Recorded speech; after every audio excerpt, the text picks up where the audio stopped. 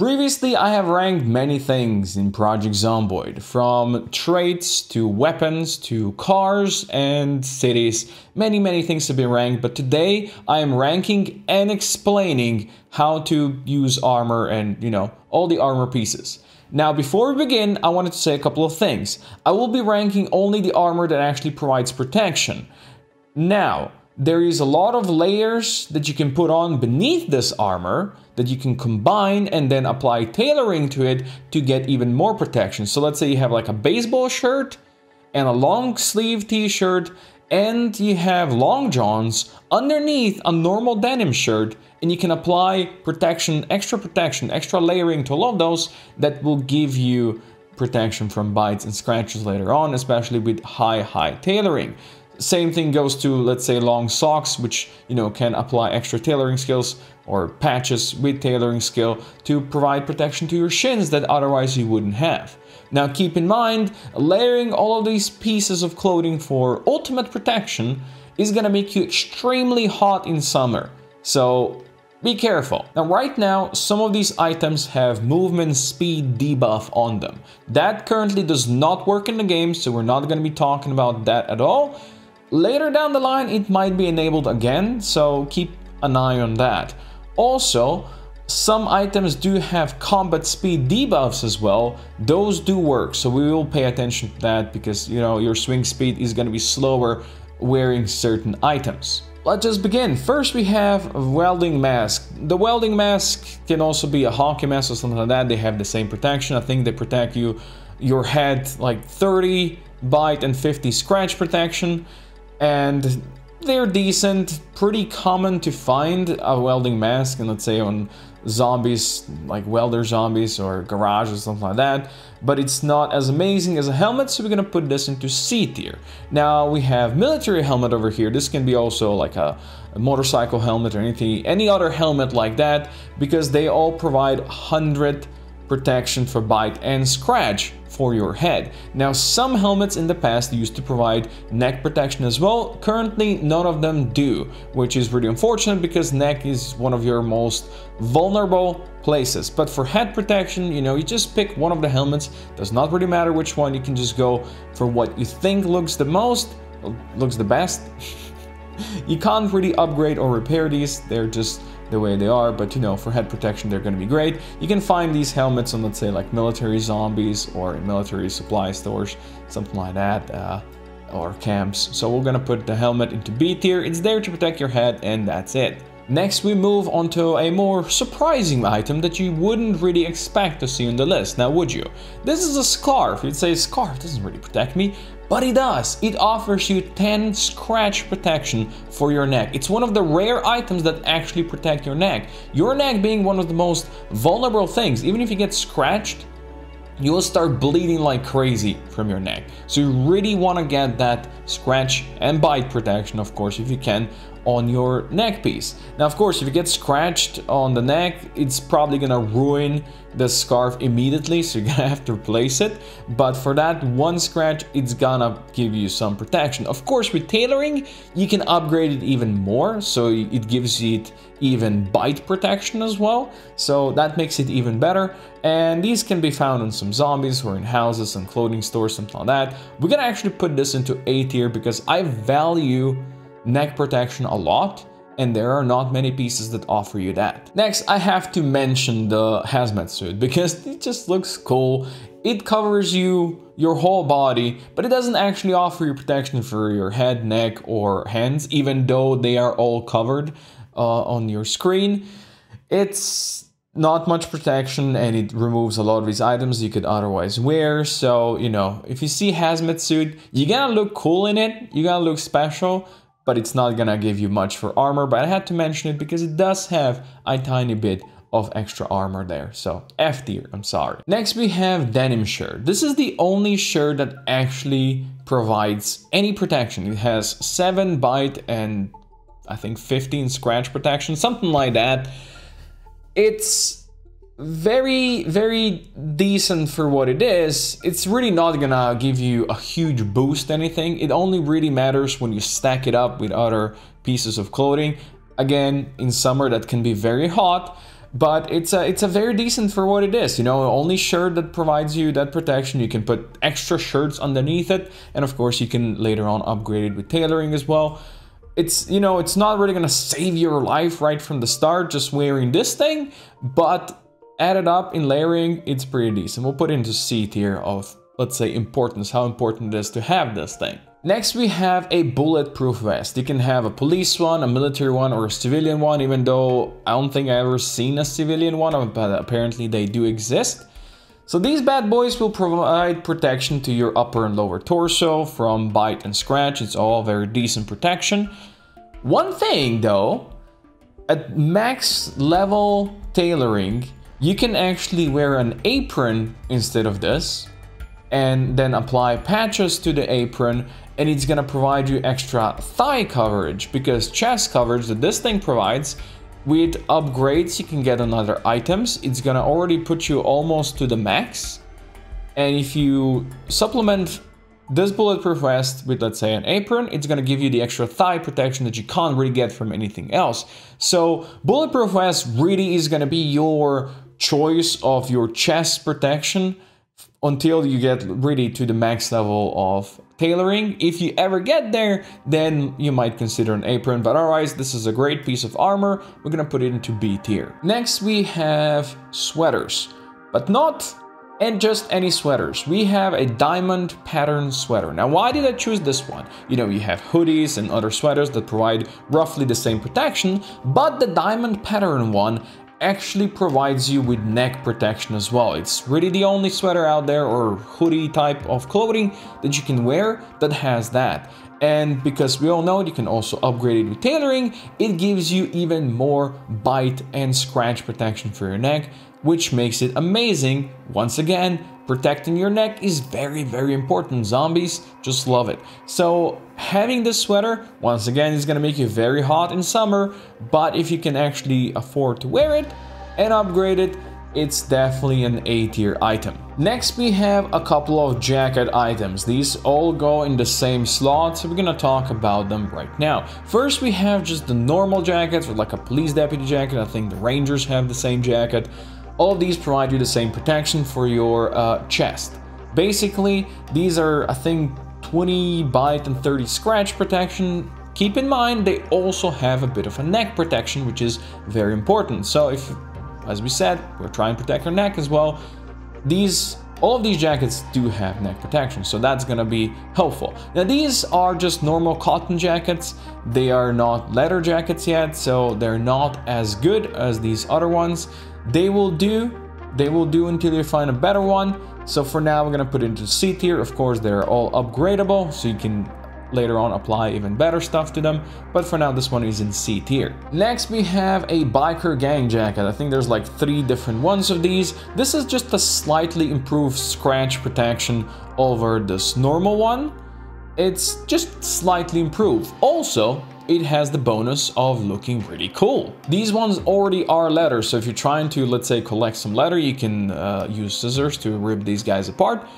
As I said, it provides a bit more protection for your chest and for your neck than this one, so we're gonna put these ones into B tier. Next, we have military camo jackets. These bad boys, once again, improved armor on the biker jackets. These are leather. They have 30 bite and 50 scratch protection, and they have 15 and 25 for neck as well, which makes them really, really decent. They do have a slight penalty to combat speed. It is not too great, but it is a slight penalty. So just keep that in mind when you're using them. I think it's like 0.97, something like that. So really, probably you won't even really notice. These ones are great. If you can find them, they will protect you well in combat. They will protect you in really any situation. So we're gonna put these bad boys into A tier. They're always a good choice, and they also look pretty damn cool. Next, we have long leather jackets and military coats. Those two are in the same category. Now, why did I put these guys over here? So these ones have slightly worse protection than the military camo ones. You lose 10 bite and 10 scratch on your chest, and 5 bite and 5 scratch protection on your neck. But these ones also cover your groin, and thighs. You know how zombies love to bite at your groin, right? And getting bitten in your thighs or scratching your thighs might make you slower because you're gonna have a scratch in your leg. That can be pretty problematic. So they offer you less protection than this jacket for your chest region, but they offer you more protection because these ones don't offer you any protection on groin and thighs down there. Now also, while the leather jacket actually has a combat speed penalty, army coat does not. So army coats, at least not right now, army coats are actually amazing in that regard. And because when later on you upgrade all of your pieces of equipment, you will have enough of chest protection as it is. So getting extra thigh and groin protection that is offered from army coat makes this an S tier item in my opinion. Then we have a firefighter jacket. When it comes to protection, this one offers you the most. It has 50 bite and 70 scratch protection for your chest, and I think it's like 20 and 30 for neck as well. Basically, just straight up the most protection. Now, keep in mind, these ones you cannot repair. You cannot apply patches. So once you get to high level tailoring, it is better to use others. Also, it has really high insulation, so you're gonna start overheating really fast with this one in summer. And it weighs like 4 kilos or 4 units. It is like 4 times heavier than any other jacket. So while it might be a great find right from the start, you can find it like firefighter zombies or in firefighter places.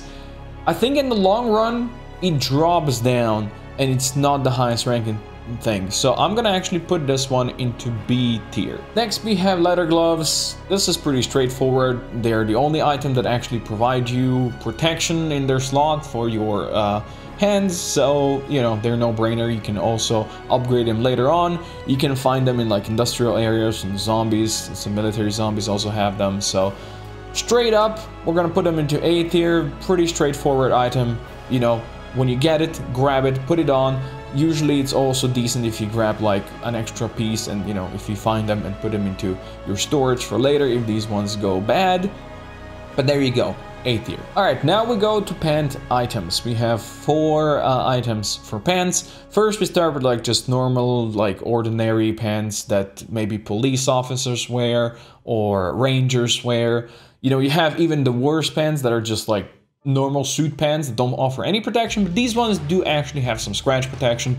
But really, the chance for you to find jeans or something like that that are just straight up better than these is really high, so these pants are F tier. I mean, I guess they're better than no pants, but when it comes to protection, they really don't offer you much, so we'll put them into F tier. Next on the list, we have pants like jeans, padded pants, military camo pants. These all provide you the same protection. They are, I believe, 10 bite and 20 scratch protection. They are your decent thing that you'll probably find pretty early on. They can be found on pretty much any zombie out there, or, you know, clothing store or houses. They are all over the place, so you finding something like padded pants or jeans or something like that is going to be extremely easy. Now, there are actually better options for pants, so this one is not going to be ranked as high. Of course, you can upgrade it with patches later on as well to make it even better, but these pants, you know, they go out here with these jackets. We're gonna put them into C tier. Next, we have firefighter pants. These are once again improved on these. They have 20 bite and 30 scratch, so I think like 10 more scratch protection. Alas, good thing right now the speed modifier is not implemented yet, because these will make you really slow if it was, because they have a really bad speed multiplier. But with this said, we're not gonna rank that, right? So let's ignore this. They have another problem. They're 4 kilos. They are extremely heavy compared to everything else. And if you're not really going with a very strong character, these guys are gonna just really over encumber you, same as this jacket, for instance, right? Of course, when you wear them, it's less than that, but still, they are pretty freaking heavy when worn. So while they do offer you plenty of protection, once again, the insulation they offer is pretty high. So in summer, it's gonna be really tough to wear these, and you're gonna be very, very hot Let's put them up here in B tier with the rest of the firefighter gear. This is really decent, but once again, you cannot repair or patch these, so you can't apply extra patches to make them even better. For early on, and especially if you're playing in winter, these can be great, but there are better options that you can find later on. Next, the last piece when it comes to trousers, we have leather trousers. Black leather trousers or like skinny leather trousers, something like that. You can find multiple of these. They are pretty rare, it seems. I have seen them on zombies before. I think I've seen them in clothing store as well. Pretty rare. They offer even more scratch protection, and of course they are not nearly as heavy as these pants. So these are straight up the best pants that you can wear with no bad modifiers, like, you know, maybe these ones have bad modifiers when you wear them, but these ones are just straight up the best. So when it comes to your leg protection, you should go with these, and we're gonna put them into S tier. Now it might be problematic to actually find them because they are, it seems, rarer than any other sets of pants, but when you do, we'll put them into S tier up here. Last but not the least, we have boots. These can be various military boots or like riding boots, something like that. They all offer you 100 bite and scratch protection for your feet. So, you know, that makes them great. While we have shoes out there that provide slight protection and sneakers that do not provide any protection, the difference in all of these would be the speed modifier that does not work right now. So these ones are generally just the best because they provide the most protection, and you can just stomp on zombies with them, and we all know we love that stomping. So we'll put them up here in A tier, and that is actually gonna conclude our list over here with some of my recommendations. And I will actually show you a piece of, or my character that I equipped and patched with like 10 tailoring, and how he looks and what kind of protection he has, just so you get to see how this would work in like a real situation. And there you go. Here is my boy that has been fully upgraded. He's got full-on foot protection that comes from the military boots that he's wearing. He's got perfect shin protection when it comes to scratch. Pretty much all but his hands have 100% scratch protection. His hands, where he's wearing, let's say, leather gloves, if you look in these, if you inspect them, they have the extra strips. As I said, we do have full-on tailoring over here. This was all done just for, you know, checking up the armor over here. And now if you look at some of the protection over here, as you see, I'm actually wearing the apron. If we wear the police bulletproof vest over here, it's gonna improve our like upper torso and lower torso protection to 100 from 97. But if we wear the apron, this drops down to 97, but we add extra protection on groin and thighs, which can be really important. And of course, this ice cream server apron that I'm wearing right now does not generally have any protection, but if you inspect it, with maxed out tailoring, we have all this protection for the upper, lower torso, and then the thighs over here as well. Does not actually protect the groin. Never mind. For shin protection, we also have, where is it? Over here, long socks. We can look at this. Long socks have been upgraded, so they have foot and shin protection. Don't really need the foot protection because you already have the boots, but shin protection can be very useful. We also have, as I mentioned before, we have like a long sleeve t-shirt, we have a Kentucky base belt shirt, and we have a denim shirt, all worn together in the shirt slot that protect your arms and your chest as well. Then let's see, neck. Neck is the one that you still see is the least protection. Now, we could improve this to 45 protection for neck from bite. If I have worn, let's say, this military desert camo jacket, I could wear this and it would provide me 5% extra there, as you will see in a second. There you go. But you can see how the thigh protection and groin protection drops right there. It also gave us a couple more percent over here for the arms and the upper torso. Sure to give us that, but our thigh protection and groin protection really drops. So that's why I think Army Coat with upgrades is better. So there you have it. That's my silly character that I just put up together. He's also wearing a gas mask. He also has, where is it? The scarf. As you can see, we now have, if you inspect it, it has extra neck protection as well. Otherwise, it starts with 10% scratch, so that's useful. And there you go. So let me know what you think about this list. Let me know what I have missed or have forgotten or what I might have gotten wrong. Please let me know, and I am looking forward to your things in the comments. So thanks for watching.